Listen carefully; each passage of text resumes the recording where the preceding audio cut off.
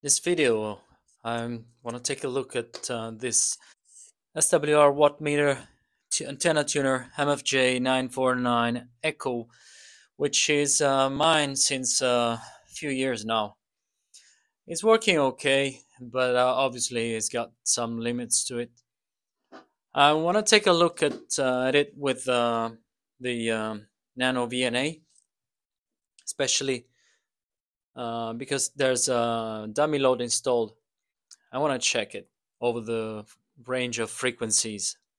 So this is the setup. The nanoVNA is connected directly to the transmitter port on the back. The selector on the front is on routing the signal to the dummy load.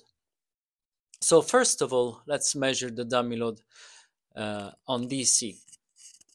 As we can see here, the clips are directly connected to the resistive load and is showing almost 57 ohms at DC. The load is rated as 50 ohm plus or minus 10 ohms. Let's now take a look at what happens at RF. I have pre-calibrated the nanoVNA from 1 to 30 megahertz.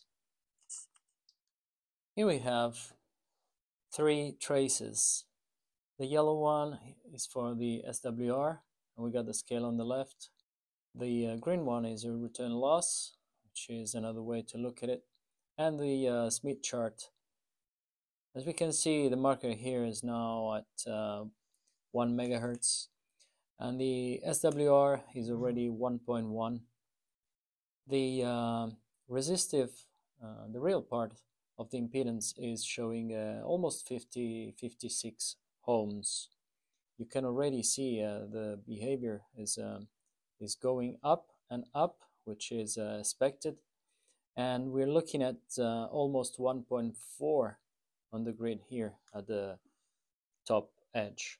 So if I move the marker up to directly to the top, we are looking at 28.5 megahertz. The SWR is 1.33. Impedance is 62.9 minus 9J.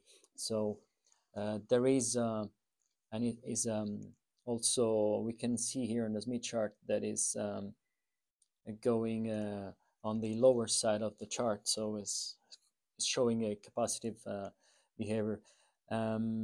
So yeah, this dummy load is all kind of okay to if you wanna quickly select something to put the power of your radio into without going over the air, but obviously it's not more than that.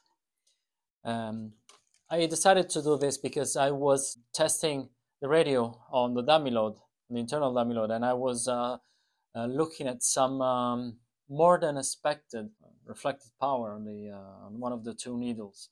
So I thought, let me check how is the dummy load on the nanoVNA, and this is the behavior.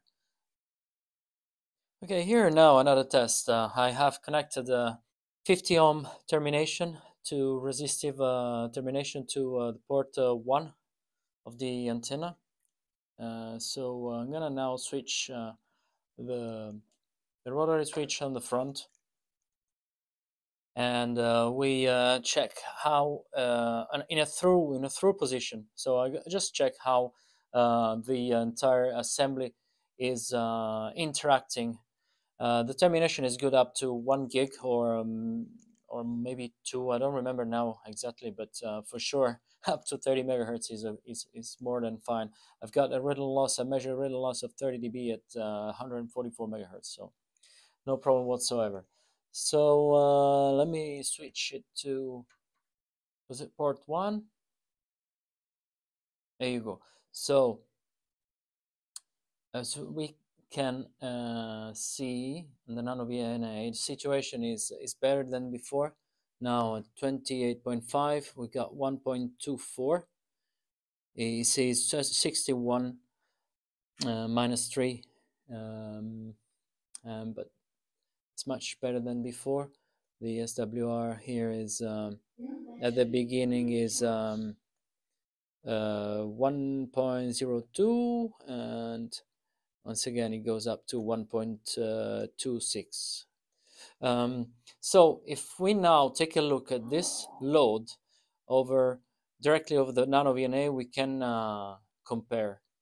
Okay, I want you to see that now the termination is connected directly to the nanoVNA, but I've left all the adapters in the middle. So the SMA to PL, the PL to N, the one that I've used before, except the double male here, but that's okay. As you can see here now on the display of the nanoVNA, situation is totally fine. We are down to the noise with the retinal loss.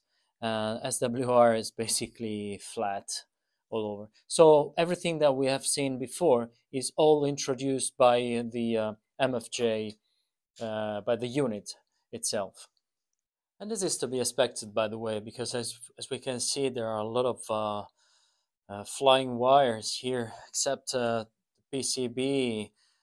We basically lose the 50 ohm impedance in this whole system. There's a lot of inductance and capacitance everywhere. So the more we go up in frequency, the worse is behaving the unit. So it's not very well built for this. You know, it could have been done much better, but this is really done on a large scale in economy, I would say. You know. Well, overall, the unit works okay for what it is, and for probably the average ham radio operator. So, you know, it's okay. Maybe it's a bit overpriced in respect of what it's got to offer, but nevertheless, you know, as long as you are aware of what you're dealing with, that's okay. Well, that was a quick one. I hope you found it interesting. Thanks for watching 7-3.